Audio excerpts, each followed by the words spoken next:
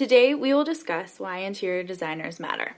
Economics is a social science that analyzes the production, distribution, and consumption of goods and services. So, what is economic well-being? Basically, it's having a stable and even thriving economy locally, regionally, and globally. So you're probably asking yourself what interior designers have to do with this. We, like many other professions, have researchers that work hard to figure out how to design spaces to make your quality of life better. Where do these researchers come from?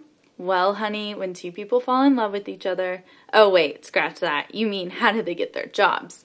Well, that's where that little piece of paper comes in handy that everyone frames and hangs in their office. At school, you learn how to seek out and prevent problems in our built environment.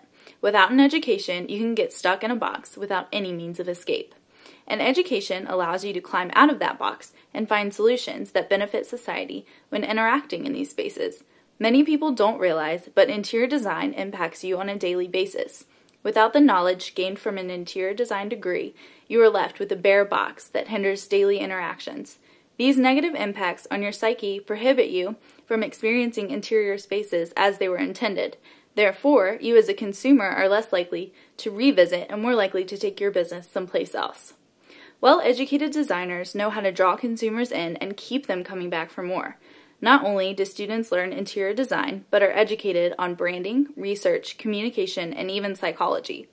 All of these things help designers make evidence-based decisions, which can help support the foundation for a strong economy. Have you ever realized you go to the same local coffee shop, even though it's a little bit pricier than you wanted? Ever wonder why that is? Well, it's probably because that company hired a licensed designer to create an inviting experience that you would want to come back to. Your customer loyalty to the coffee shop supports the local economy, which boosts the regional economy and ultimately the globe. Without an interior design education, not only would you be stuck in a sterile box, but your economy would suffer too. For example, a poorly designed workplace can make you more likely to call in sick, or actually become sick, quit your job, or even worse, becoming an unproductive employee, which could snowball into the loss of the company, demise of the related organizations and partners of that company, and more drastically causing the local economy and jobs to crumble. What happens when there are no more interior designers? The end of the line.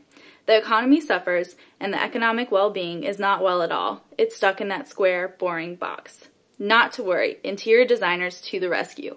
We are taught how to create an environment that not only makes users comfortable, productive, and happy, but economically stable. We fight to keep businesses in business.